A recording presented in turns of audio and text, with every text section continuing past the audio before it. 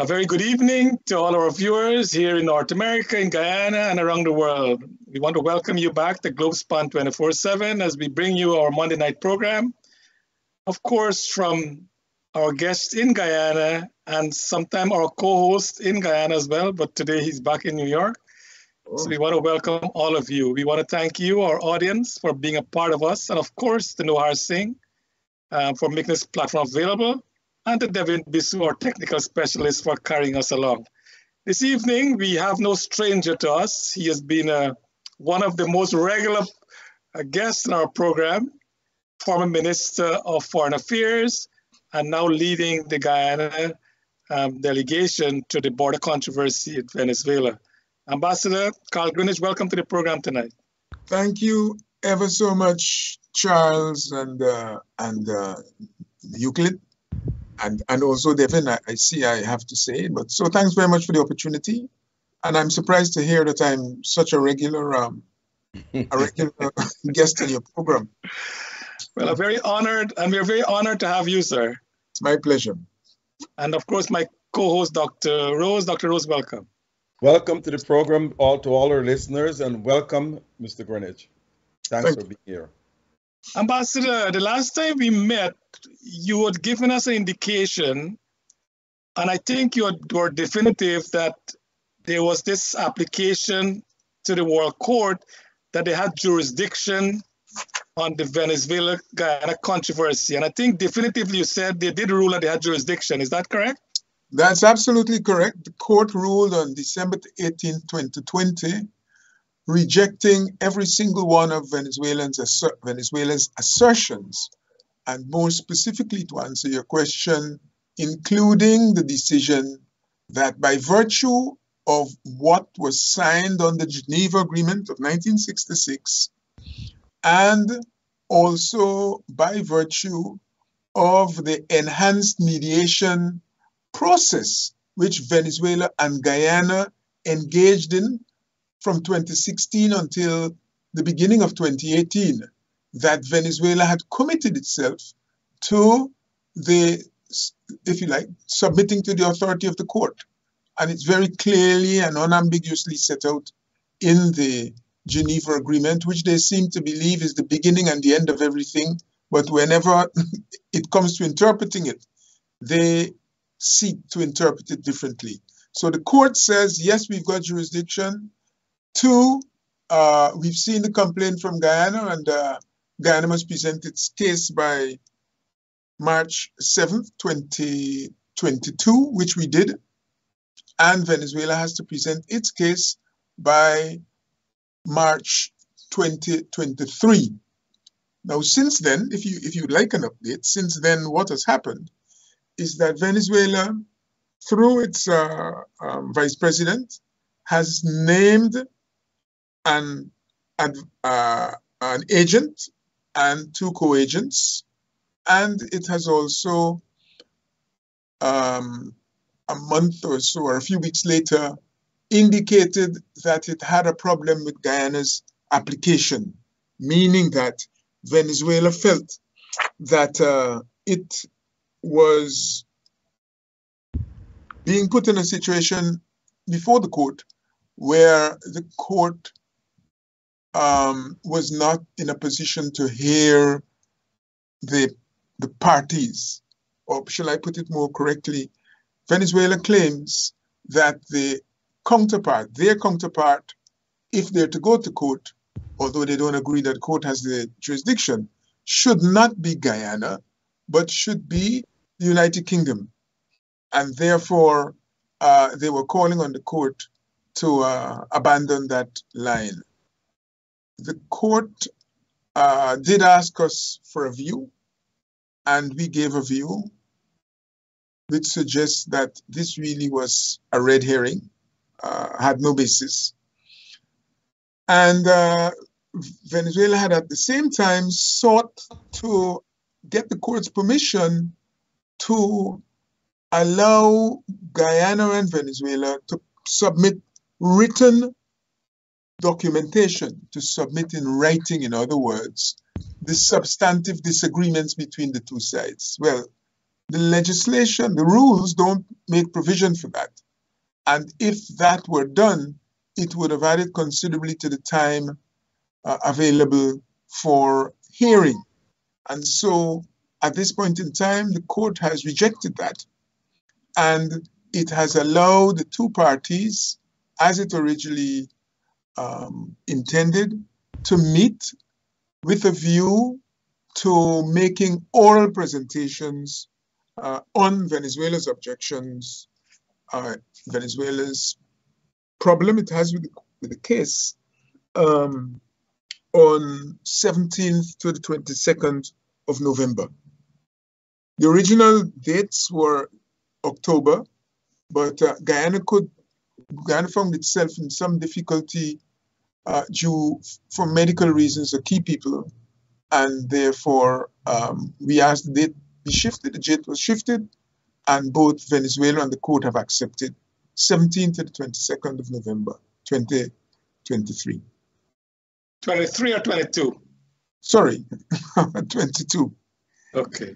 22nd November next, 17th to the 22nd of November next. That's next month. That's correct. And what are the submissions for again? The oral presentation will allow the court to hear Venezuela's objections to the memorial, in the sense that they're saying that the memorial isn't properly before the court. And that is what it'll be about. And we will, of course, when that is finished, return to the substantive issue of what are the merits and demerits of the original complaint from Guyana, namely that the court should pronounce on the status of the 1899 award, whether or not it's valid, and what all the things that follow from it. So if I hear you correct, Ambassador Greenidge, is that we're having an oral submission on November the 17th and 19th in relation to Venezuela saying that Great Britain should have been the party petitioning the court for this award? Correct. Correct. Okay. So they've tried a curveball there, because over the years, when we were give us some advice here, some edification here, Ambassador. When we were at the UN Secretary General, who was handling it with the they call it the special enhanced mediation. But before that, you had the special officer. Oh yes, okay. Right, but that was Great Britain any part of that? Nowhere. Exactly. So why Venezuela agreed then to talk to Guyana, but now they want Venezuela to having Great Britain to be part of it? Well, at that point in time, it made no difference either way. There was a sort of a good office process going on, which didn't go forward or backwards. So it didn't make any difference to them. Venezuela's intent in these engagements is to convert the process into a process that runs into infinity, right? It is not, the matter is not to be solved. So it didn't matter then. But now that you've moved to a process where there has to be a definitive decision, and deadlines have been set because they have to make their submission, we have to make our submission, the court can't take forever to give an answer. Now it's important that they divert or waste time as much as they can. So that's the process they've embarked on. So, Ambassador, as I said, this is only for what Venezuela is claiming, that the petition should be made in Great Britain. And Yes. that presentation is going to be made now, and then the court will rule on that. Absolutely. How long after do you think they might rule on that? Well, I'm hoping it will take them no time. Because we feel from what we see that the case is frivolous. Of course it is. I mean, any logical person, the right mind thinking people will consider exactly what you said there. But in terms of, you're saying Guyana submit their written submission, they made a written submission, in March of this year, and Venezuela have until next year, March, to make their written submission? Correct. That's And a substantive. that's on the substantive case. That is substantive part of the case. Absolutely. Okay. And we've even submitted a written response to Venezuela's complaint. And the court gave us until the 22nd of October, and we responded to it within a matter of a couple of weeks. Okay, so Guyana is adhering to all the deadlines, but we're not sure if Venezuela will meet the March 2023 deadline. Well, if they don't meet the deadline, it will make no difference to the case. The court will proceed. The court will and proceed. Let's assume, Ambassador, unless they come up with some outrageous excuse for not submitting. But if you tell the court that you are not recognizing the court and you're not proposing to participate, which is what it said at the beginning, it's a little bit hard to come on the day or a few days before the deadline and say, give me more time, please, because it's clear that your intention never was to participate. So they're in a tricky place, I think. And I think the court have professional judges there, so they know when people are dragging their foot on issues. The judges are very experienced. Yeah, and if Venezuela submit their proposal by March 2023, Ambassador, how long after that do you think that there will be a hearing and a determination of the case? Well, I don't want to answer for the court, but what I can say I've seen is that the court in recent cases, the ones I've observed, after the hearing and the exchanges on the memorials that they received, within 6 to 9 months, they've been responding in recent times. They're giving the decision within that time. But that, I'm saying that not with an intent of binding the court to anything or embarrassing them, but that's what has happened. And even in the case of Kenya versus Somalia, the response was within that period. Although so prior to that, it was dragged out for years. Mm-hmm. So we're looking at maybe the winter of 23 or the spring of 24. I'm hoping.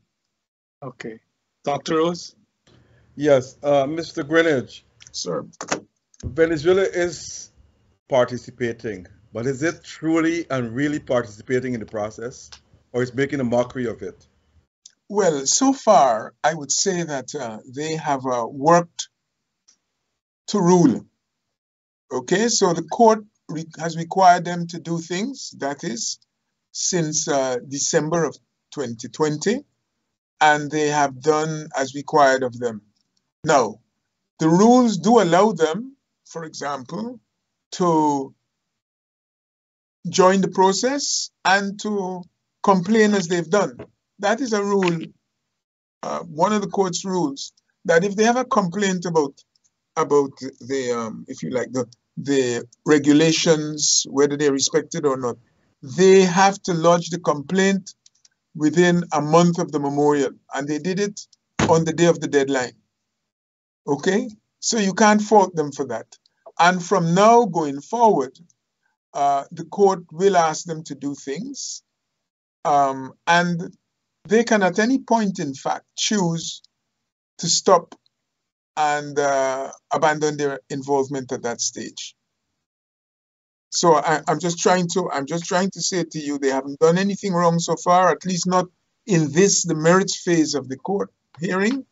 But it doesn't mean that in future they may not either try to divert or to withdraw. Like all legal systems do have rules, and the ICJ, the International Court of Justice, do have rules. What are some of the rules the court issued to Venezuela and issued to Guyana comply? Well, the rules are too many for me to try, and since I'm not a lawyer, give us the main ones then. It's too. I think the rule that matters here is this: that both parties are members of the UN, and therefore, and by virtue of that, parties to the ICJ agreement, in fact, and therefore, whether or not they participate, whether or not both participate, both are bound by the decisions of the court. Even if the court responds and doesn't respond favorably to the country that petitioned it. So at the end of the period, which Mr. Sugrim is referring to, when the court pronounces, both parties have to be bound by the court's decision, whether or not they like it. Okay. That's the key one. That's the key one. Okay, I'll come back to that just now. The court, when Guyana has issued its memorial. Yes. Memorial means its oral arguments, I think was when? March of this year? Yes, March the 7th we submitted the memorial. Right. Is there, Venezuela, instead of submitting a memorial, submitted preliminary objections to Guyana's memorial? Does the court permit Venezuela to see Guyana's memorial and vice versa? Yes, the court works this way. As soon as you submit the document to them, they arrange to have it translated and distributed to the other party. And as soon as they are ready to begin the case, both documents are available to the world on the ICJ website. So they'll be on the website when they are going to be jointly formally considered by the court. So by March, all of them will be on there. So have you seen Venezuela's objections? Or have Guyana team seen Venezuela? Yes. Venezuela, as soon as... What are some of the objections? Well, you know, these lawyers are very imperialistic, very turf sensitive. And for that reason, I have to be very careful. So what I think I'm permitted to say to you is the objections suggest that between them, Britain and Guyana did not remember or didn't know how responsibility or jurisdiction was transferred or transitioned from the colonial power to the colony. And therefore, that is why Venezuela is saying, look, yes, we signed the agreement with Britain in 1899. We signed another agreement with Britain in 1966. And now, suddenly we're told we have to respond to Guyana, when in fact, it is not we and Guyana who had any agreement. As far as they're concerned, Guyana hasn't properly inherited the powers from Britain. But I mean, I don't want to go through the arguments here, but it has to be obvious, I think, to everyone that in the period subsequent to February of 1966, and definitely after May of 1966, Venezuela has been speaking to Guyana without an interlocutor. It has been speaking to Guyana, it has been coming to agreements without the involvement of Britain. And it has either honored those agreements or rejected proposals without calling on Britain. The enhanced mediation, the process which Venezuela in all its documentation finds it convenient not to mention. When they say, oh, you know, we should talk because this thing requires a bilateral solution. It must be amicably resolved. They don't want to mention that we had such a process of negotiation between the time that the Secretary General called us together in Washington in 2015, at the end of 2015, to the time when he wrote the two presidents in February of 2018, saying, look, this process has come to a halt. They don't like to mention it, but that is what was happening. Mr. Doug Newlander, myself, and the Venezuelan minister or ministers were involved in a process without Britain.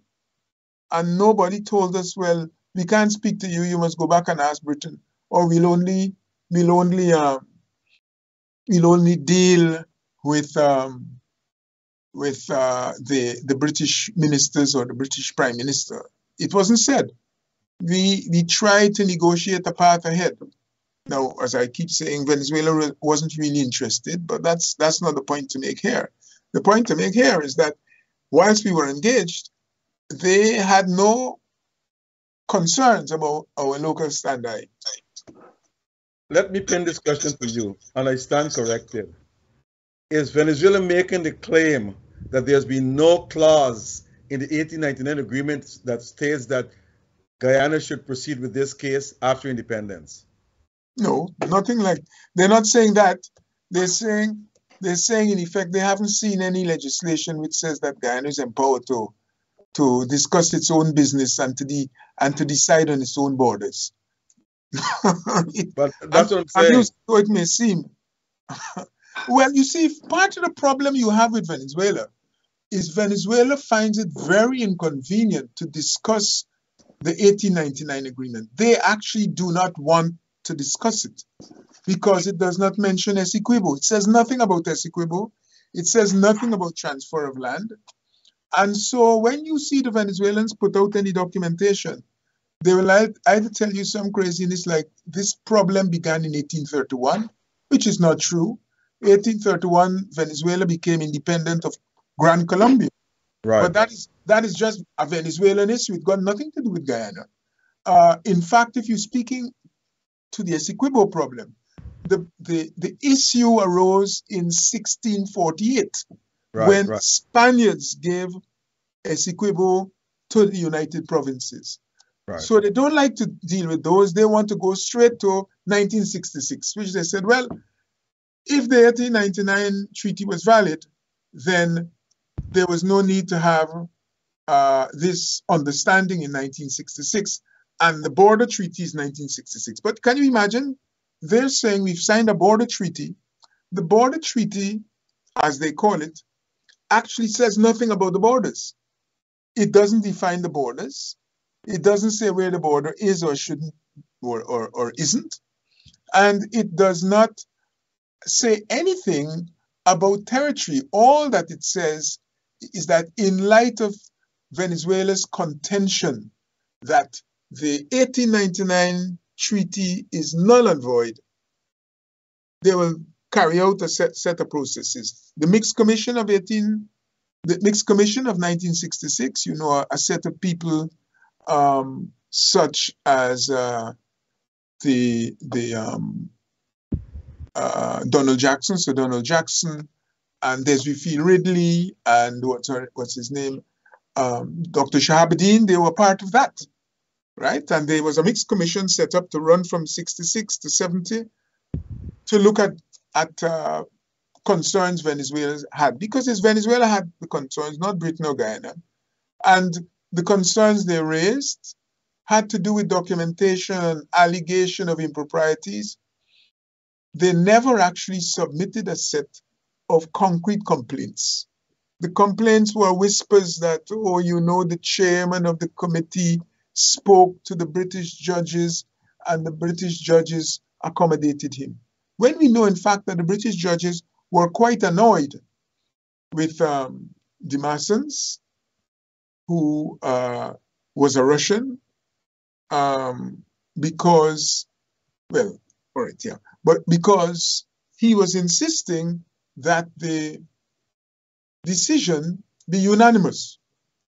And in the end, in the interest of getting a decision that everybody embraced without any chance of recidivism, yes, all sides agreed, so it was unanimous.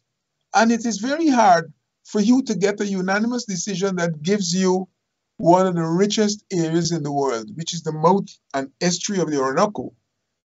In fact, the importance of the river, the importance of what Venezuela has, Venezuela hides. When you see Venezuela writing about Essequibo, they speak about this massive territory.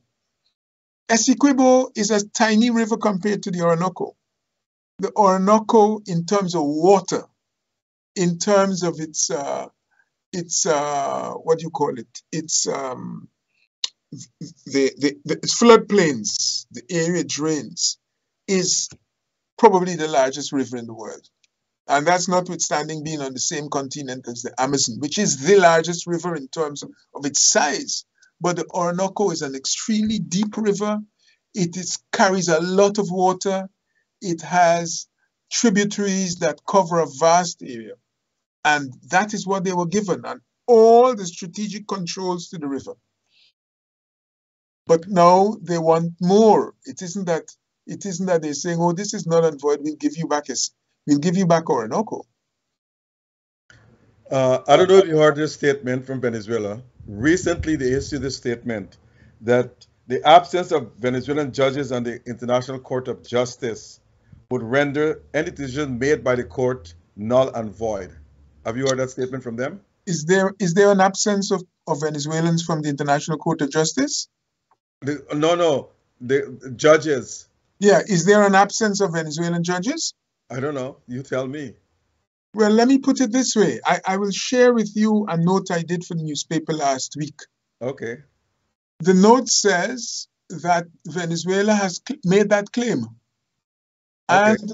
And I went on to say that the reason why the court had no Venezuelans is because President Anrad, president of Venezuela at the time, right, was offered the option of choosing 2 of 5 judges. So he would choose 2, the British Prime Minister would choose 2, and his 2 judges and British 2 judges would choose a chairman.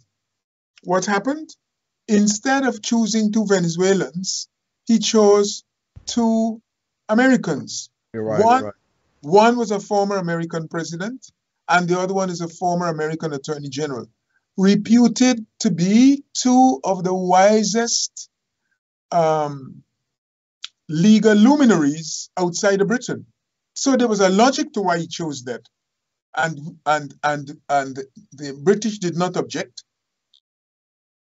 And they agreed that the chairman was one of the best persons they could choose because he happened to have been the recipient of at least 2 Nobel nominations for his work on arbitration.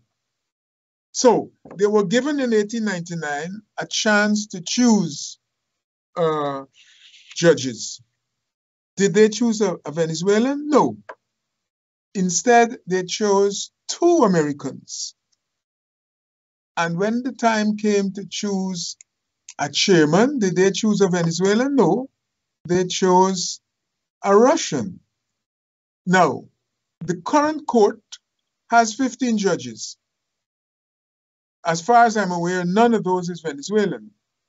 So they were often the option of choosing what is called a judge ad hoc. He doesn't work for the Venezuelan government, but it can be a Venezuelan. Okay? Just as in our case, it could be a Guyanese, because we have no Guyanese on the board. What did Venezuela do? Venezuela chose the outgoing registrar of the ICJ. Now think about it. That is not a decision made by a fool. But down the road, I'm wondering whether they're going to come back again and say, you know something, we didn't have any Venezuelans on the board, on the court, on the panel, and therefore it is null and void. But whose fault is that? They chose to fill the place that was available to Venezuela, just as they chose in 1899 to fill the 2 places available to Venezuela. It is a game. You can't exercise choice through your president and then turn back years after the fact and claim that you didn't have representation on the board. If you look at other publications coming out of Venezuela, you will see a degree of dishonesty in these publications in which they were claiming, for example, one here says Venezuela was denied the opportunity to have a Venezuelan on the panel. Judge, yeah. Untrue. And this is what makes it difficult to deal with Venezuela as a credible opponent. But you're saying it's untrue, but did the ICJ respond to that? No, the ICJ has no need to respond to it. That is not a serious, that is for the public. That's where you try to fool up people who don't know what the facts are. So you go and you tell your Latin friends, you know, these English speakers, you know how they are. and you tell them perfidious Albion, and they say, yeah, we know Britain stole half of Mexico through United States, and therefore they don't want to hear more. But to go to a court, you're going to tell a court you actually chose the judge or the judges, and then you are going to argue that the case or the decision is invalid on that basis. One of the things about the judges is that they are required to look at documents, and we have submitted in our memorial those facts. Our memorial has those facts, and should they ask, we can provide them with additional information. And what is more, they will have background information which demonstrates that. So I haven't seen anywhere in the Venezuelan submission to the court that complaint, but you see it on the streets. It is for the public, the unlettered public. It's such as the contempt that some of us have for the public, that we could misrepresent things and give it to them in a manner that you can't give it to an authoritative body. Charles, over to you. Ambassador, I'm glad you mentioned that. Currently, does Venezuela have a legal team to support their case before the ICJ? Yes, Venezuela has a legal team, and Venezuela's team is quite experienced. And when they came to the case management, they brought a professor from University of Oxford, again showing that they don't allow nationality to prevent them from drawing upon the best skills available. Between themselves, Oxbridge are amongst the frontline universities of the world, certainly in terms of law and certainly in terms of the issues that are before us. Even if we allow ourselves to be constrained by domestic politics and silly things, they don't. And how many legal persons are on their team, do you know? On Venezuela's team? Yeah. No, because the court has only recently asked for the list of names to be submitted, and that process, I suppose, they're still going through, because I know what happens. For example, names are sent and they come back to you asking you about the person's qualifications, where they had dinner or lunch or whatever it is that lawyers have, and their formal qualifications, their experience. How many legal luminaries we have in the Guyana team? Well, we have many, and I'm going to answer you that way, not to be unhelpful, but to say to you that when it comes to the crunch, you can carry almost, you can carry, or let me put it another way, this current session, because it's only an oral hearing on the specific point made by Venezuela, it is a restricted team in terms of numbers. The lawyers that the overseas team led by Sugrim are going to bring, I could find that out. But it isn't restricted by how we restrict ourselves here. The court and the court's proceedings involve both diplomats, diplomatic historians, and lawyers. On the domestic Guyana side, we carried those diplomats who are familiar with the history, who have worked with the UN, who have dealt with this problem, whether it in '66 or whenever. And that is why people like Rudy Collins, for example, if Sugrim weren't there as a lawyer, he would have been there as a diplomat who helped to set the ball rolling. Rashley Jackson, for example, very knowledgeable in these areas, and others. But and you would have, for example, Cedric Joseph, who is the #1 historian on such matters, and we have, as you will remember, we have lost 2 of those very vital persons. One is Duke Pollard, who worked on these matters in Suriname from Foreign Affairs and also from CARICOM, and has published, I think, more than anybody else on these matters in terms of the legal issues. and that matters. And we have also lost, of course, Rashleigh Esmond Jackson, who served both as PS.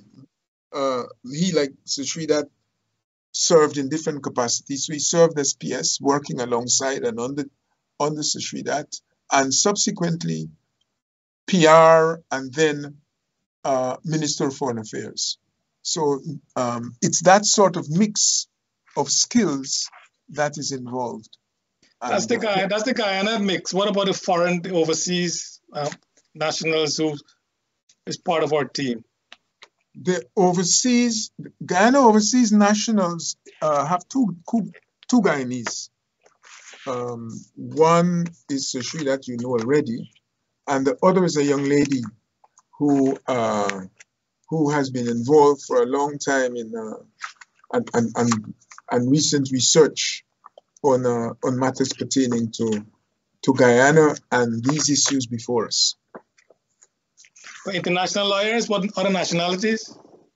Yeah, the other nationalities, almost by definition, if you're going to the court, you have to bear in mind that the court has 15 judges, plus the judges ad hoc, okay? And the 15 judges are of all sorts of nationalities. So you want to be able to speak to them. Are you with me? And yeah. I don't mean speak to them like I'm speaking to you. Yeah. You have to understand their interests and competencies. And for that reason, the private lawyers, that is the overseas team, that overseas team has a wide mix of lawyers, including at least one non-English speaker who's regarded as probably the most authoritative person in his field, irrespective of language. And the name of that person? I don't want to be invidious. But, okay. You don't want to give her your legal team. Yes. All right. Okay, no problem. Ambassador, recently you would have known that the UN vote that condemned Russia referendum on Ukraine, Venezuela did not vote. Yes. Is that giving us some indication of what Venezuela's real interest might be? Well, on this matter, I want to be cautious. The first reaction when the announcement of the announcement of the Russian troop movements around Ukraine took place, and it became increasingly clear that this was not a military exercise, which Mr. Putin was claiming it was. I think, small countries around the world started to get nervous. Have we moved into a new era in which big countries with big bombs and big planes feel that they're at liberty to do as they wish, because everybody else will be intimidated and prevented from saying much or intervening? And we tried, and actually prior to that, had been speaking even to the interlocutor of the Russians, and they said to us, and we reminded them that Venezuela's attack on the 1899 agreement was also an attack on Russia. Okay, because the chairman, Mr. Demasens, was a Russian national. And I remember Minister Lavrov being most indignant when I told him that a Russian was being accused of these misdemeanors. I don't know whether he still has that view. But what matters is that they gave us, an assurance that as long-standing allies, they had no interest in encouraging anybody to attack us. And you would have seen even some of the private sector had made a démarche on the ambassador here, and the ambassador more or less gave him the same answer. But you have to remember that in international relations and diplomacy in particular, countries look after their own interests. And those interests are usually not permanent in the sense that you may have a friendship that is permanent. So we have no proof that they have changed their view on such a matter. But what we would know is Venezuela is a good ally of Russia. They have received all types of support from Russia, and therefore one can see why they would refrain from a decision that gives the impression that they're hostile or they don't agree with anything that Russia is doing. At this point in time, I think one can only observe, draw one's conclusions, and then allow diplomacy to work. You know, part of the problem here is the problem of a small country like Guyana understanding that you don't have somebody sitting out there on the moon. If you are mistreated, who will come down and rescue you? You know, and it is really up to you to use your diplomatic muscles to work on Venezuela and Russia to ensure that they don't try to facilitate military or non-diplomatic means to solve this problem. Of course, the Geneva Agreement, which the Venezuelans signed, and which they love to tell you everything begins and ends with the Geneva Agreement, that agreement is specifically and explicitly a means of peacefully resolving the controversy. And I see in recent times Venezuelans putting on Facebook and elsewhere demonstrations of war games where you see citizens of Guyana being attacked and murdered by Venezuelans flying planes that Venezuela doesn't build. But this is the thing to understand and to answer is that we have to work on these countries ourselves. Use our diplomatic muscle, use our skills, use our nationals, use our soft power. Because I'm glad you mentioned that, because, you know, it's public knowledge now that Guyana is an oil-producing nation. Yes. And the Middle East, Saudi Arabia, Qatar, UAE, Kuwait, they have excellent relation with Maduro. Yeah. Are we not using that channel to nudge Maduro to get this thing over with? Well, we have not been insensitive to that in the past, and we have tried. I myself had attended, together with President Hoyt, President Granger, and the late Kadzkan, for example, the Latin America,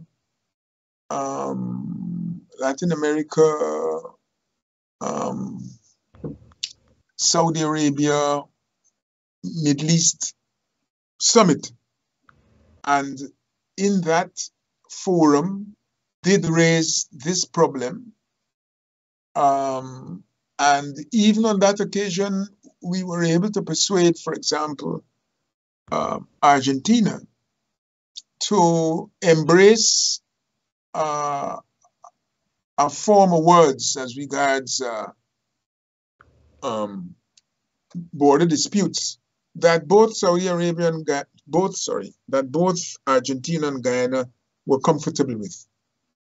We arrived at the meeting having not been at the earlier meetings to find a form of words that was unacceptable to Guyana.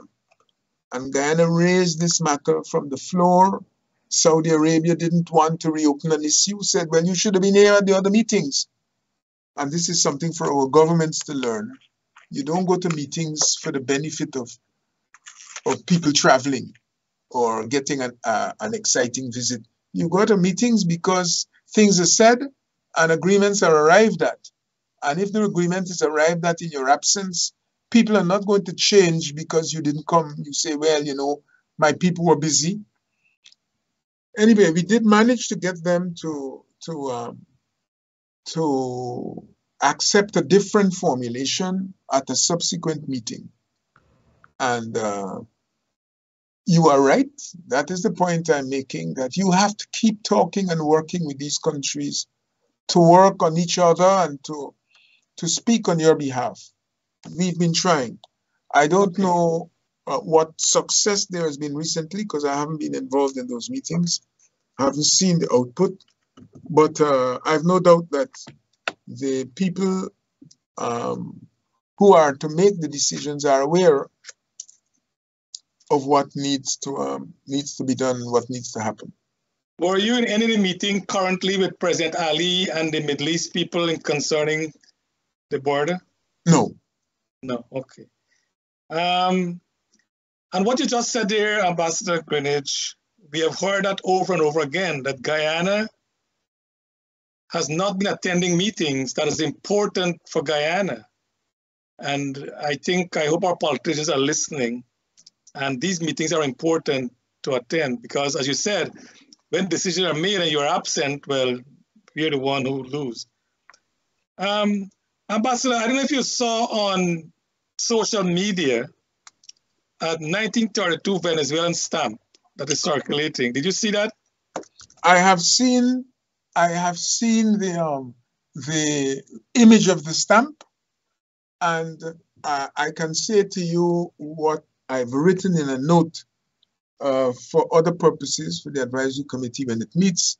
That is that during the course of our first set of discussions as an advisory ministerial committee, now I'm speaking to 2015, the former Minister Rashley Jackson, the late Rashley Jackson, drew to our attention that there existed such stamps, and that we should try as a Ministry of Foreign Affairs to work with our counterparts or even the post office to locate this stamp.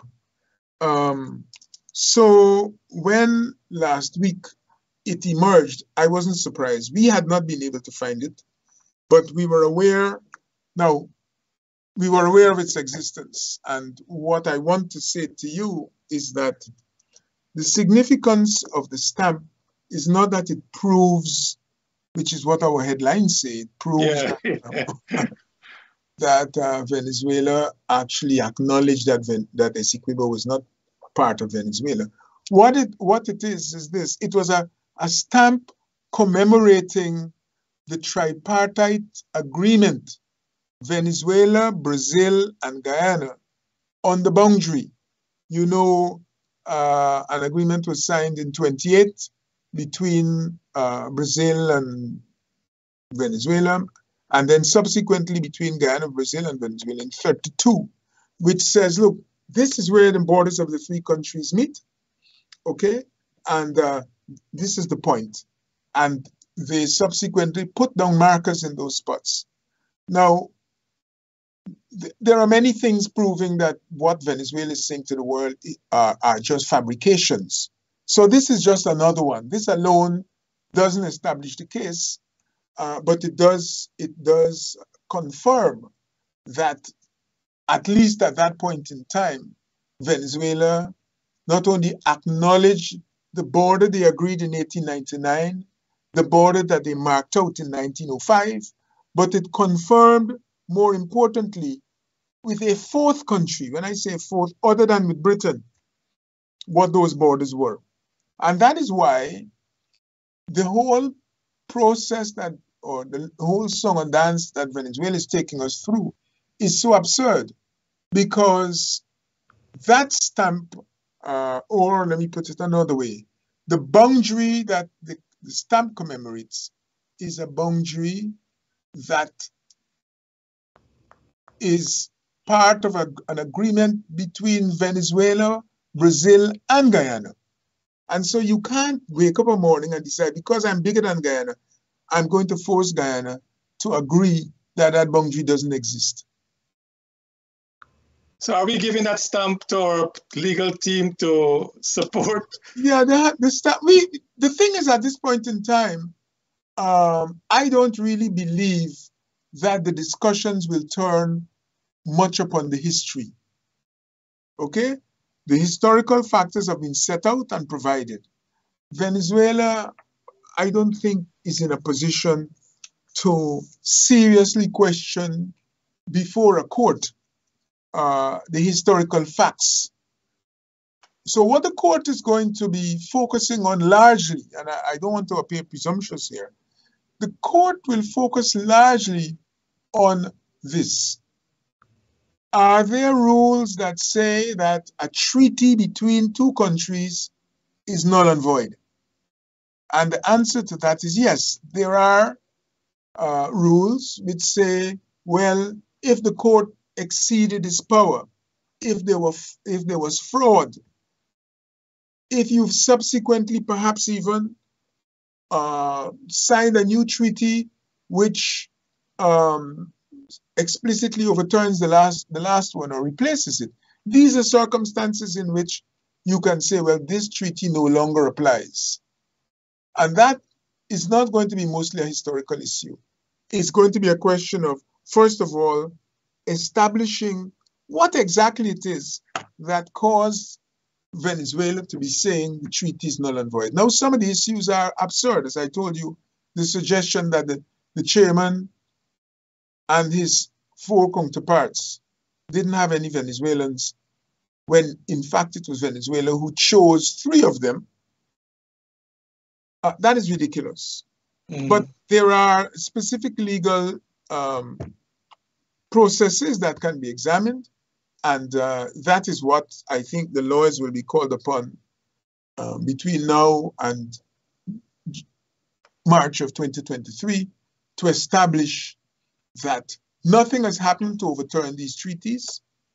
Two, which we know for most of the period since 1895, Venezuela has accepted both the Treaty of 1899 and accepted the product and kept hold of it. As I said to you, the largest and perhaps most valuable piece of real estate in the world today is the mouth of the Orinoco River, where most of Venezuela's oil reserves and so forth lie. And the reason why the US itself was interested in encouraging Venezuela to fight down Britain was because Venezuela, the US did not want Britain to close the US out from what is a major commercial thoroughfare that goes past the mouth of the Orinoco, past the south of Trinidad. And that was the purpose behind that. That is why the US was involved in the first place. They don't have any other interest. It's not their land, and they didn't seek to get the land themselves. They sought to use Venezuela as a weapon for beating Britain over the head with. And if Venezuela has the mouth of the Orinoco, then Britain can't control it. And Venezuela and the United States, except for the period of Chavez and post-Chavez, have been very, very close allies. And this is why Guyana has to do its own diplomatic work. It's not easy going because you think, you like the American ambassador, you met the president sometime, the president of the US, everything is okay. The Venezuelans have traditionally been very close to the United States. And there are large communities in the US that are in Venezuela that are close to business and government interests in the United States. And so you have to watch that. So it's not a slam dunk. Is there any other border question, Dr. Rose, because we want to move on to some other areas? Yeah, I want to ask a couple of quick questions about border. If you're telling us that the 1899 treaty, Venezuela accepted it, then why are we in court today? You are in court because Venezuela is telling the world that the treaty is no longer valid. And it's a long time since that treaty was signed. So not everybody remembers. You've also had a period of a moratorium, during which time people forgot what the story is about. And some of the countries that were allies, that generation of leaders has died off. And so the easiest and most definitive way of establishing the lie that Venezuela tells is to get the top court, the apex court in the world system, to pronounce on it. Mr. Greenidge, here's the key question. The World Court, we know the ICJ, International Court of Justice, over the years have made a number of rulings. And more than, if I look at the record, more than 80% have not been enforced. Don't commit yourself to that percentage. No, yeah. Percentage. Don't commit yourself to check this. Now, the thing is, the only time, even the United States, when they had rulings against them, did not accede to the ICJ's ruling or decision. Now, if the ruling is made that Guyana belongs to Guyana, or the territory of Venezuela is claiming belongs to Guyana, and Venezuela say, we do not accept that ruling, what are the consequences? Well, the consequences are not consequences for Guyana, they're consequences for Venezuela, because the World Court, the ICJ, is the apex court in the world. And any court that makes a decision, whilst it may not have an army, it depends for its effectiveness on its members respecting its decisions and enforcing its decisions. So Venezuela will have to face the consequences of bucking the global system. They already are aware of the price of bucking the system. And if they attempt to do so and the measures are more severe, then I think they will have a difficulty going forward. You know, already they complain about the consequences of the sanctions and have been speaking to the US with a view to having those sanctions either removed or reduced.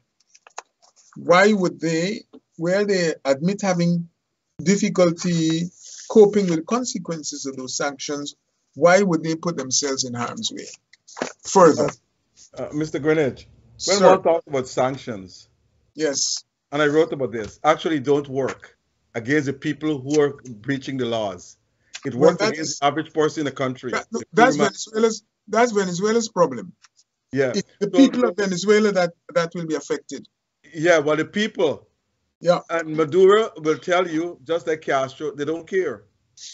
We will not buckle to sanctions. I don't know he said that publicly.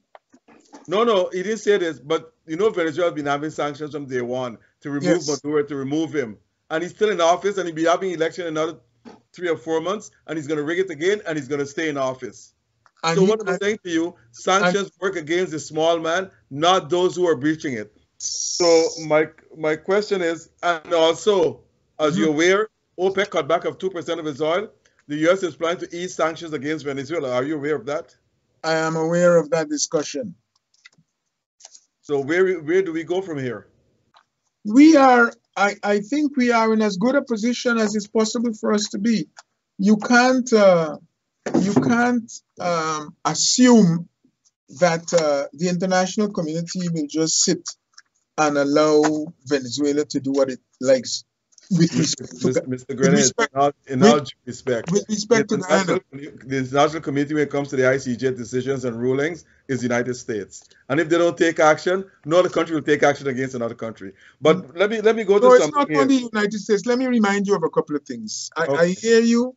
Okay. I anticipated that you may want to raise that point. And I have, again, I published something in Starbuck News calling implementation pessimism. Okay. If the court says don't believe that it will have no effect, because it does have an effect.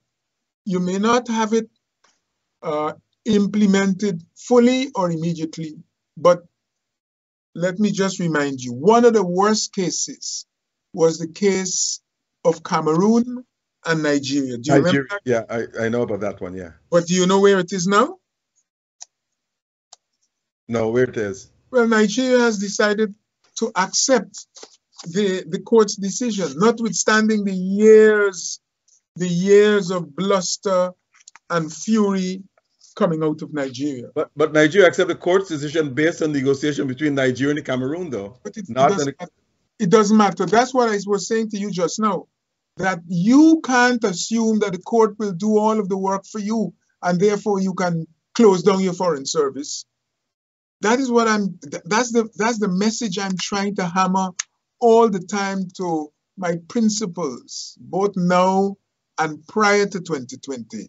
You have to keep your foreign service sharp, because even if you win the court case, there is going to be diplomatic work that you have to carry out. You have to work on the US, you have to work on Venezuela's friends, you have to work on Venezuela's enemies, all of them.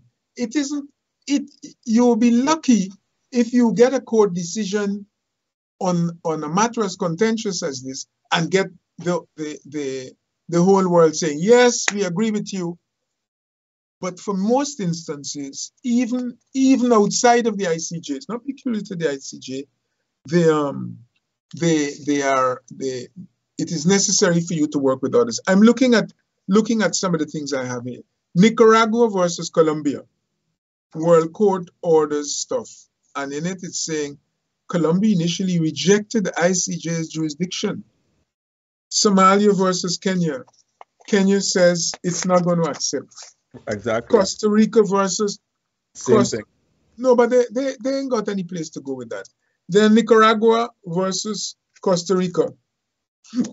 And that one seems to be on the way to being settled. Peru versus Chile, sea dispute settled in court. They recognize Niger and Burkina Faso resolved territorial dispute. They recognize that you can't solve the problem by cussing out each other, and you can't solve the problem by going to war, because Nigeria used its powers to try and bully Cameroon, and they didn't get anywhere. Cameroon went to the court, and the court decided in favor of Nigeria. Nigeria bucked it for years and eventually agreed. So what we are seeing also, at least until the Russian invasion of Ukraine, what you are seeing is a process by which countries have been made to reluctantly fall in line with the court's decision. I am not going to give you a number, but most border disputes, if you go back to history, have been resolved through wars. But most of the wars that have taken place before the ICJ was established. But so even after the ICJ was established. No, that was the method for resolving border disputes prior to the Second World War. No, but yeah, even when the ICJ was established, there have been 17 border disputes that settled through wars. 17 were settled through wars? But after the ICJ was established. Here in Latin America, how many wars you've had to settle the border disputes in recent times? Because this is the region you're in. Don't worry with what is happening in the Far East. Okay? You're in the Latin America. I'm looking at the global... No. You're in Latin America. And Latin America, as you will be aware, has had a relatively good history of regionalism. In fact, there's even a mechanism by which they have agreed to a multilateral or a regional resolution of their problems, including border disputes.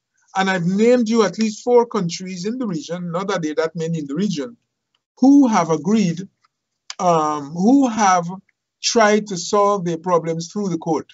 At least if it goes to the court, you can't be telling your neighbors, look, don't worry with what Peru or Venezuela tells you, A and B are untrue.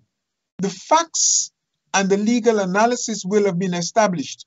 And what men are now trying to bank on is on their military muscle. And this, the region as a whole and the world in general is not going to be accepting the solution of these matters by military might, because it has no advantage except for the very big and those who have money. Before we leave this topic, you mentioned something that we have to do a lot of diplomacy and so forth.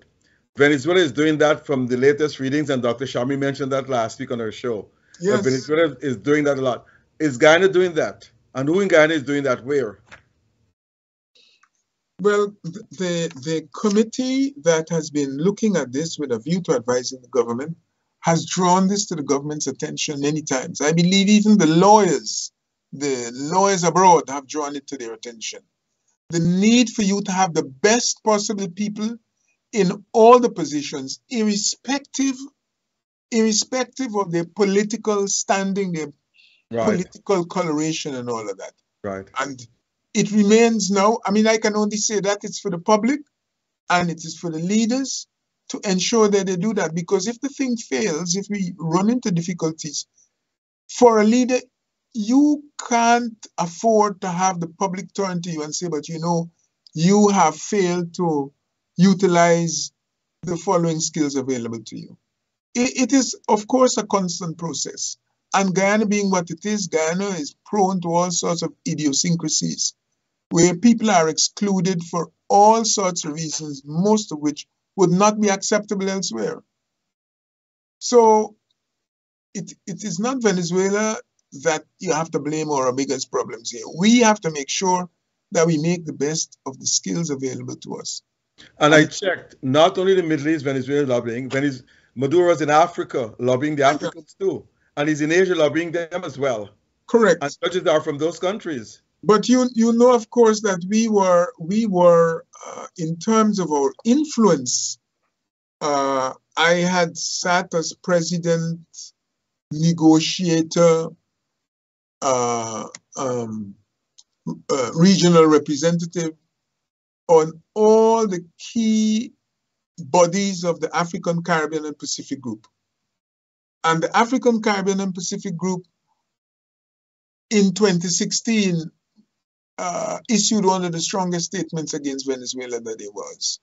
You will know that also I worked very closely with the Commonwealth and the Secretary General of the Commonwealth. And we had Bangladesh after South Africa, and then more recently Bangladesh, and I think Jamaica had stepped in at one stage to help by being chairman of the group dealing with the Guyana border controversy and the complaints against Venezuela. And we've had very good support. We've had very, very good support, very strong declarations, very strong resolutions, and I can only urge that that work be continued. Charles? Mr. Ambassador, do you think our government is doing everything possible to pick up where you left off when you were in the coalition? In terms of having our diplomats doing those things that Dr. Rose talked about. Lobbying other countries. Yeah. Well, I think there may be a difference of views as to the most effective level at which lobbying has to be done. I don't want to get into that for the moment, but I think we probably don't see eye to eye on the intensity and the level of lobbying. I believe you have to lobby at all levels. All levels. And especially, you see, in our people, and Guyana is a funny place, as I say to you, a man or a woman, and well, mostly a man, will meet you on the corner, whether it's over a drink or not over a drink, and tell you something. And when you listen, you can say, my God, this person is very knowledgeable, he's very right. And 2 minutes later or 2 days later, you will discover that the person really didn't know what they were talking about. This is how Guyanese gaffe. It is very, very definitive and unequivocal. They're so certain yes, this is the case. Yes, I know that. And in fact, it is only sometimes the product of their limited experience that they're delivering to you. They don't know for certain. And one of our problems is that people that are not experienced in these areas believe that whatever they believe is right. And so sometimes when you advise other things be done, they're not always treated seriously. But Mr. We have to Ambassador, get beyond that. I'm beside, with you being a diplomat, with Sridhar Ramphal being a diplomat, are you having these meetings with the foreign ministry and the president and whoever is responsible to ensure we beefed up and we kind of accelerate the diplomacy for lobbying across the globe, which include the ACP, include the Middle East, include CARICOM, and whichever area that is important to us? Well, that process clearly is not complete because in many of the key places, you don't yet have ambassadors. If you're dealing with the ACP, you have to have an ambassador in Brussels. If you are dealing with the Commonwealth, you have to have an experienced ambassador in London and a team there that is capable of doing the lobbying. You have to have persons or officers in Africa. We don't generally have any in the Pacific outside of China, for example. You don't have anyone out there, but you could look at that. And in the Middle East, we don't have any. In the Middle East, yes, you have the ambassador who was in the Kuwait and has been moved to the UAE, and I believe that they are looking at appointing somebody in Kuwait. But you have to have those posts filled with people of competence and experience, and that I hope we will see. Would you want to give us? I don't know if you want to do it. You don't have to.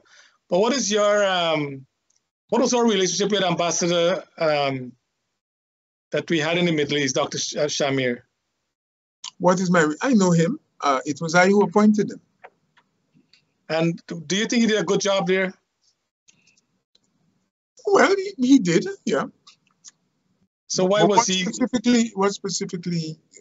Well, we had him on our program last week, and he was talking about the importance of Saudi Arabia, Kuwait, UAE, Bahrain, and he did mention, as Dr. Rose mentioned, that Venezuela is using, they're very close with those regimes because, of course, they're OPEC.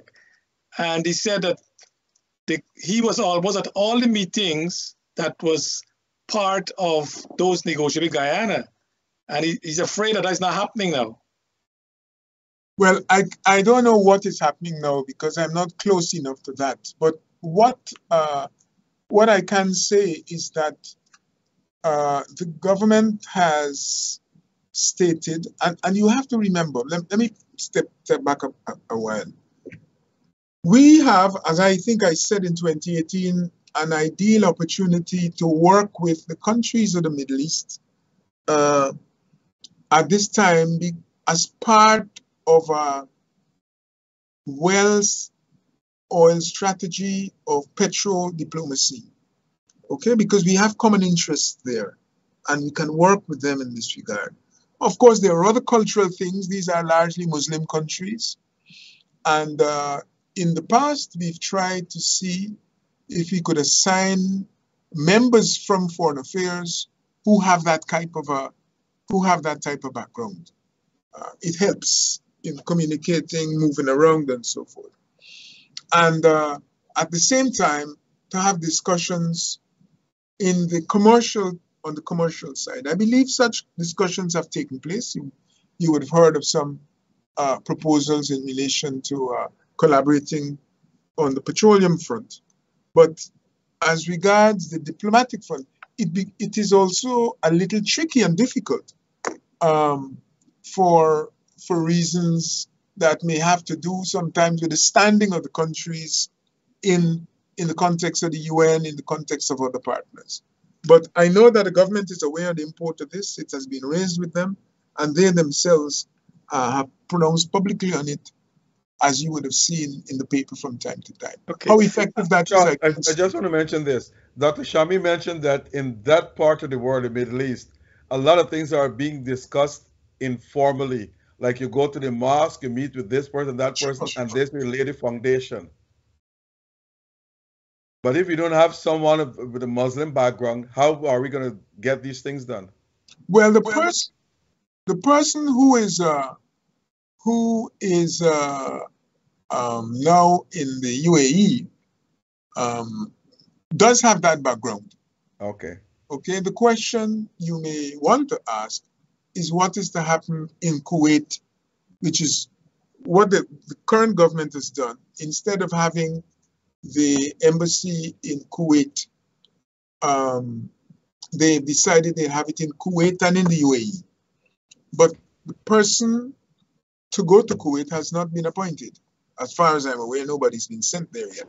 Right. And Ambassador, what Ambassador Shamir also said is that the current ambassador to the UAE, he was not a good performer when he was there as ambassador when Ambassador Shamir Ali was ambassador in Kuwait. This person was not, and he said all the reports are at the Ministry of Foreign Affairs. So that's well, just be careful. You're dealing actually with somebody. You're not saying an ambassador. You're talking about somebody very specific here. Yeah. You with me? Yeah. And it is not my impression from the reports of the ministry. You see, an ambassador may find himself in an office with one person or with 20, and he may take umbrage or take a dislike to that person. Yeah. What you have to do when you see that happening or when you get the report is to try and separate the personal from the organizational. I got you. Yeah. And I don't think that his assessment of that officer is shared. Okay. Can we change? I want to switch a little, if you don't mind. We were informed, Mr. Ambassador, and you don't have to, well, I hope you can confirm it, that when we negotiated the oil contract with Exxon, that you are one of the 4 persons who are responsible for that contract. Is there any truth to that statement? There is no truth in it. So you had no part to play in the negotiation of the contract with Exxon? No, I didn't. And I hesitate because I really don't know how far to respond. If you look at the newspapers, okay, and the reports from Mr. Joe Harmon and the president himself, when the time came to deal with the question of Exxon, whether you're speaking of the contract as of 2016 or 2019, or the other things to do with the pipeline, because when you say contract, I'm not 100% sure what you mean. There are many dimensions. Well, the one in 2015, the one that was signed in 2015, yes. Well, the contract was signed in 2016, I believe. But that contract was signed by, it was not signed by 4 ministers, which is really why I'm hesitating, because I don't know where you. No, I got that, Ambassador. I got that. There's some report was signed in 2015. Some is saying 2016, but I'll take your word. It's 2016. Right. We were also told that it was the President Greenidge, Minister Trotman, Minister Greenidge, and an advisor to the President. The 4 of you were the architect of that. The very person who tells you that has been guilty frequently of such malicious reports.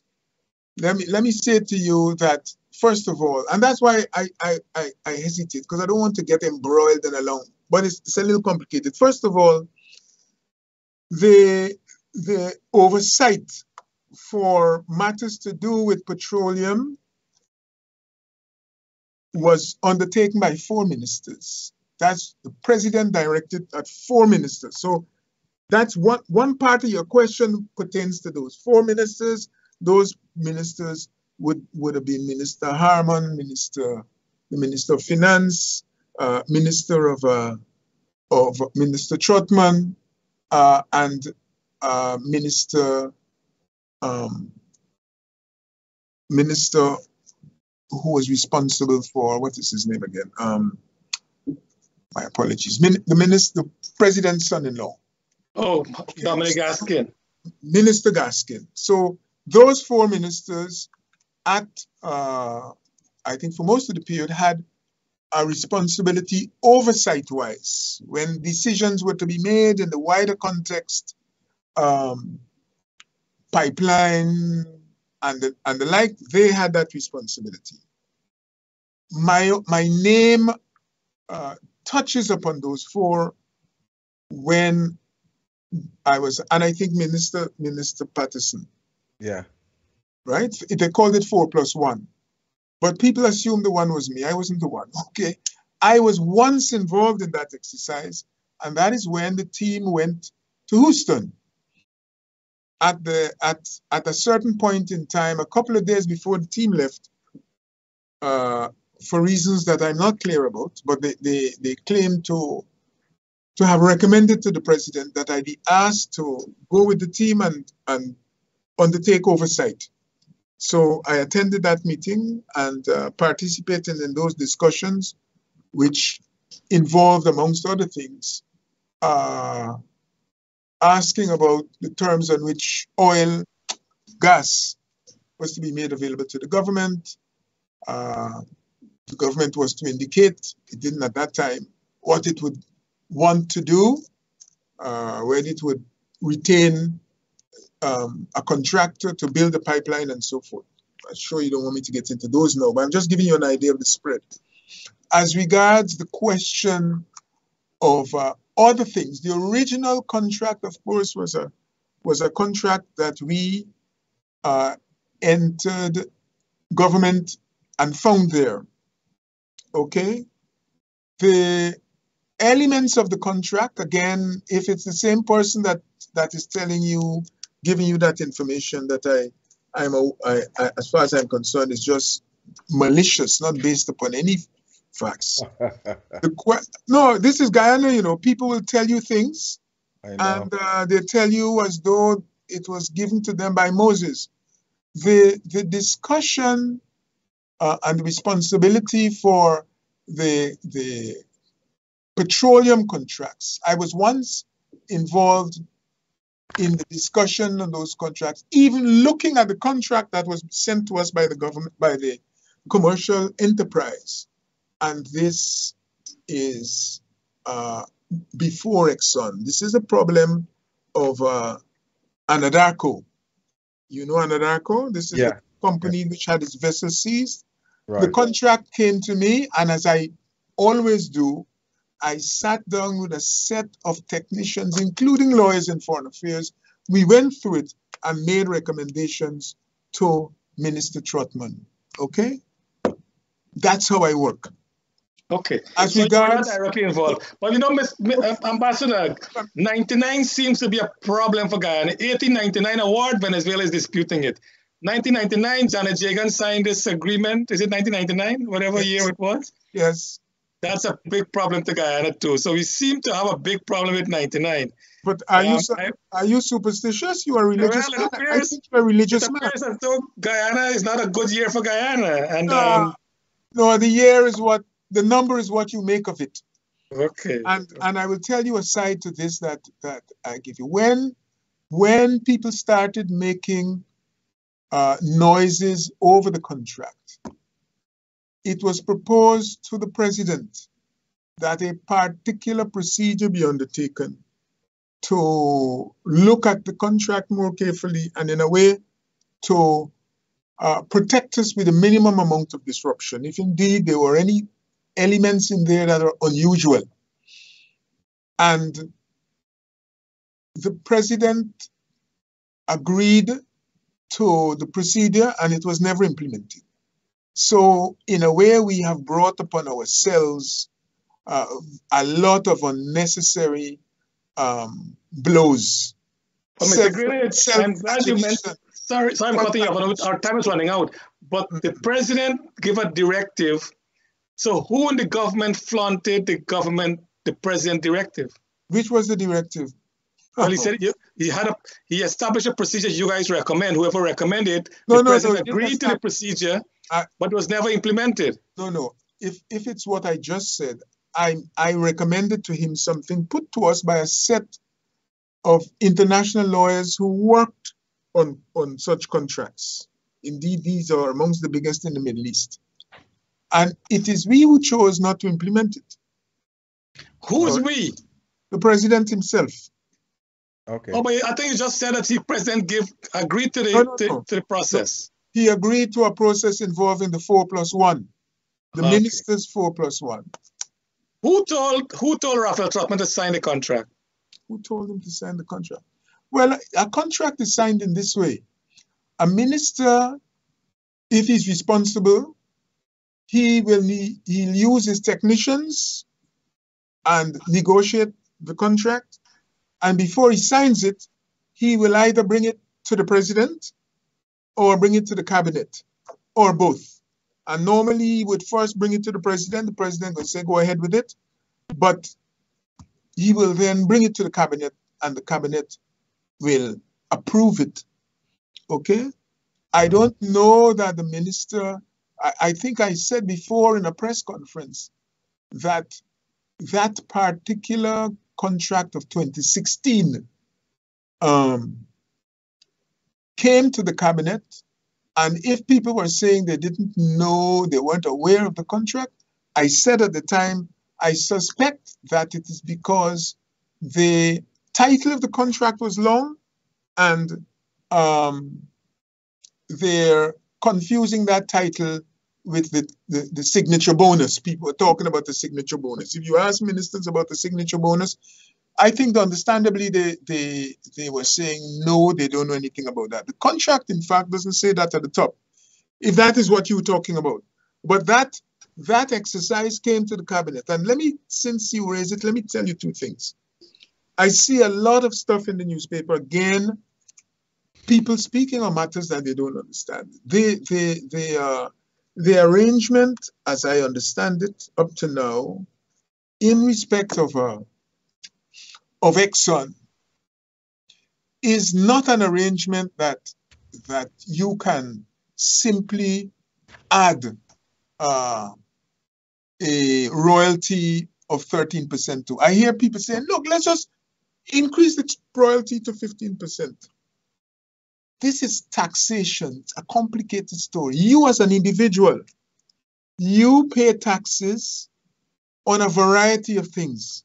And if somebody wants to, if you want to argue with the commissioner, my tax burden is A, then he has to look at the sum total of taxes you pay before he can say to the minister or whoever else what your overall tax burden is. You cannot speak to the royalty alone and say the tax burden is too low.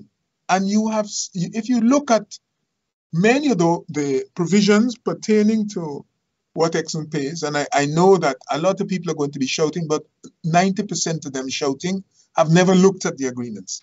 If you look at the literature in the Caribbean, and mostly not Caribbean, in Latin America and elsewhere, you will find even the provision for if the government wants to refund the tax, those provisions are common in many of those agreements. Now, whether you refund it is a different matter. I'm not speaking to that, and I don't know that the cabinet ever agreed that the royalty will be refunded, as is alleged by some of the writers. But the point is that the overall tax take by the government starts low. That was understood. That is how it's supposed to begin, and that is how the system works elsewhere with this type of contract. which I still believe is superior to the income tax contract, which some of your advocates call for, and then it will increase. It will increase over time to the point where you may think, let us say, it's a 53% of the overall take, or up to 65%. You may still feel that that's too low, but we are discussing as though all the government gets out of this exercise is either 2% or 13 or 12.5%, which is not so. This is something that is worthy of more careful consideration than Guyana gives it. A lot of rubbish is spoken about that tax framework. And I am. You know what, Ambassador, I think we'll have to invite you back in this program to discuss exactly that, because I think a lot of people disagree with what you just said. Some people will wholeheartedly agree with you. Yeah, but a lot of them don't even disagree. bother to look. They read what is in the newspapers, the constant diet of abuse. I mean, I seen a newspaper report last Sunday describing ministers in the most, and politicians in the most offensive of ways. And do you know something? That the persons who fund and promote that sort of language were themselves worthy of that type of description, because they themselves have had trouble across the line that divides the lawful and the unlawful. We have to be responsible in how we dialogue. You can't just resort to abuse because the other side doesn't agree with you. And that is one of our biggest failings. Sorry. We have a lot of questions on this oil and gas, and I really would want you to come back so we can talk about it. We spend a lot of time on the border, and I think that's important because that's what you look at take care right now. But this contract, maybe we'll bring some other resource person to work to be with you in the program so we can discuss this in generality to ensure the Guyanese really understand. That's correct. What we have signed, because there are some who would think that Exxon will drag on the cost to recapture the capital cost for as long as possible, and over time we will not get that bonanza that some others are talking about. But that's a different question altogether. Contract is not time insensitive. You can't just collect money forever. And if it happens, let me just say it. One of the points I raised when a certain newspaper had its officer called me, and I said to them, listen, you would be better advised to press the government, hold the government's feet to the fire, and ensure that it brings in skills and puts them in inland revenue, because it has decided that it's inland revenue that must manage this business. And I found when I was in Brazil, somebody called me and said, what did you do to the owner of this newspaper? I said, nothing. They said, this person has accused you of being a vagabond and a thief. That is how Guyana conducts its debate. That is how Guyana conducts its debate. That was put in the newspaper because I said, look, pay attention. And the same people are now saying, no, you must collect more taxes. You have to do that from the beginning. You have to put in place a team to audit and to manage the business. Even the advisor that you mentioned just now. I've seen him write something in the newspaper saying tax people don't know anything about tax. People don't know anything. Inland revenue people don't know anything about the taxation of companies. Well, if they don't know anything about taxation of companies, then they shouldn't be in the business, because the main taxes that the GRA is supposed to be collecting in this country prior to the oil were the taxation of companies. Yes. Right? And now it is also the taxation of companies. It's great for you to be here. Time is out on us. Dr. Rose, before anything in closing? No. Ambassador, do you have anything in closing before? No, I just thank you for the opportunity to discuss some of these things. And again, to say to you, I'm glad that you can have a forum for examining some of these things without the vitriol that sometimes enters into it in Guyana. I mean, what I see here in terms of that sort of abuse, you don't see it in Suriname. You don't see it even. Ambassador, I want you to promise us that you will come back and let's talk about the oil and gas contract. Well, if the terms are right, I will come back. Okay. Now, my closing comment is this. Several world leaders, including many United States presidents, have refused to read articles that shower praise on them for their actions and policies. Yes. They prefer criticism to assess their effectiveness in governance because they believe that it's very easy for leaders to become trapped in a bubble of success, which can be false. Yeah, I agree with you. I agree with them in that regard. And I'm not asking you to invite me so that people will praise me for it. Of all ministers, let me tell you this, you may not remember, I have suffered more abuse from the press and criticisms rather, press and the opposition than almost any other. From the period beginning '83 when I was at the Ministry of Finance, up to when I moved to Foreign Affairs. Let me just say this. These leaders prefer criticism to assess their effectiveness in governance. I heard you. Because they can become easily trapped in a bubble of success, which can be false. So criticism is not always bad. Criticism doesn't mean that you're against a party, against a government, or against anyone. It is called constructive criticism. No. Criticism isn't called constructive criticism. Criticism is useful if you make it constructive rather than abusive. And that's why I'm saying one of the distinctive features of Guyana is that element, the abuse. Yeah. So we must not condemn someone if they criticize something. Listen to the criticism, and if it makes sense, then you should take action to correct whatever the person is saying. If it doesn't make sense, you can cast it away. But as you said, Mr. Greenidge, in Guyana, you criticize something and you're being abused. You're being ostracized by people left, right, and center. Yes, I agree. This is a feature of our debates, which is not good. It's not healthy. Exactly. And people should not be this thin-skinned, especially public officials. You have to have a broad sense of understanding that not everything you do and say will be right for each individual. Some will oppose, but listen to what they have to say. And if it makes sense, you can adjust and rectify the situation. Finally, I'm calling for an increase in salary for all, starting salary for all public servants, teachers, nurses, and everybody else. A starting salary of $150,000 a month. I'm calling for GT&T to provide better internet services. I know people's services have been not cut off, have been disconnected or not working for 4 or 5 days in a week, but they still have to pay the full amount at the end of the month, or else GT&T will cut them off.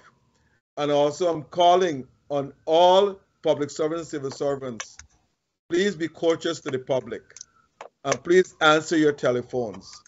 Public service in Guyana, I'm saying this because I checked it. They do not answer telephones. A few does, but not too many. So that's what I have to say to all Guyanese. Be courteous to each other. Let us support President Ali's One Guyana initiative. It can only do good for the country. I don't care who proposed it. Let us support it and see where it goes. Thank you. Thank you, Dr. Rose. Thank you, Ambassador Greenidge. And we want to thank our viewers. We want to thank again Noir Singh and Devin for staying up with us. And to you, audience out there, thank you so much for being with us. Until next week.